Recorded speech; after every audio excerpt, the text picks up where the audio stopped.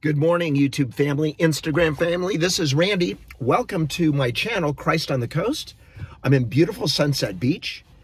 Today's title of our video is Debbie's iPhone Fell Off the Roof of Our Car. That's a long title, but that was that happened about a week ago. And I'm going to tell you a story about that. Hey, this is a channel that's dedicated to my Lord and Savior, Jesus Christ. I love to tell stories and then share the gospel with you. We are 1 week away from celebrating Easter, the risen Lord, Jesus Christ's death and resurrection.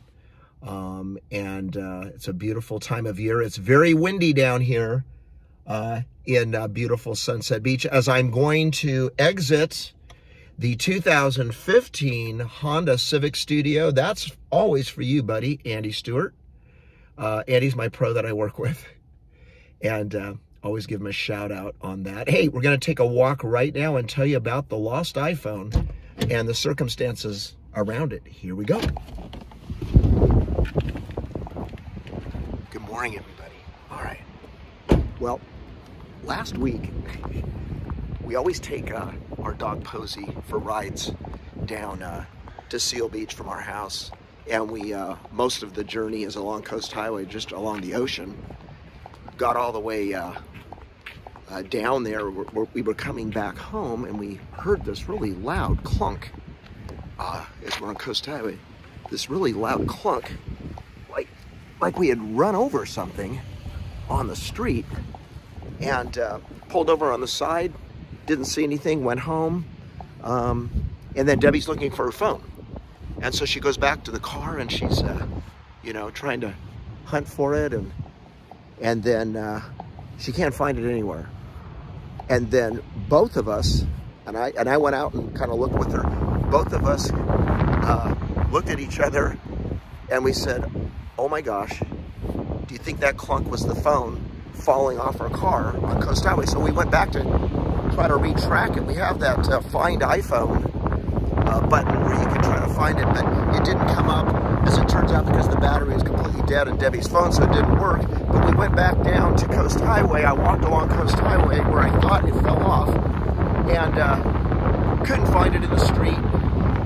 Went to AT&T, and lo and behold, thank goodness, we have insurance on that phone, and so Debbie got a brand new phone the next day. It was amazing.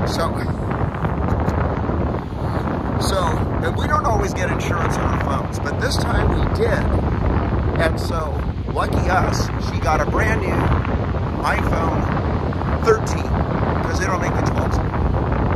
And, gosh, it's very windy out here. I've got my little microphone muffler on my phone this morning, so hopefully it, ooh, there's clouds. So we had the assurance of knowing that our phone was protected.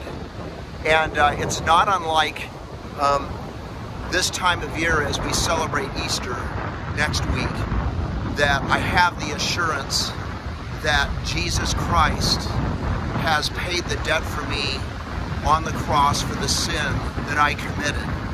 And the sin that I committed was the fact that it's in my bloodstream because of the fall of Adam and Eve. All have sinned and fall short of the glory of God. That's what the Bible says. But God demonstrates his own love for us in this: while we were still sinners, Christ died for us. You see, Jesus came down for one reason. He came off of his throne in heaven. God sent his only Son, that whoever believes in him will not perish but have eternal life. When it says that we will not perish, that means we will not go to hell. The reason why we would go to hell is because God's wrath is upon humanity. Why? Because of the sinful nature of sin itself. God loves his creation. He loves us. That's why he created us. But Adam and Eve, they took the wide road. The wide road was that they disobeyed God because they didn't trust him. And God, when he created them, did not force them to love him back. He gave them free will.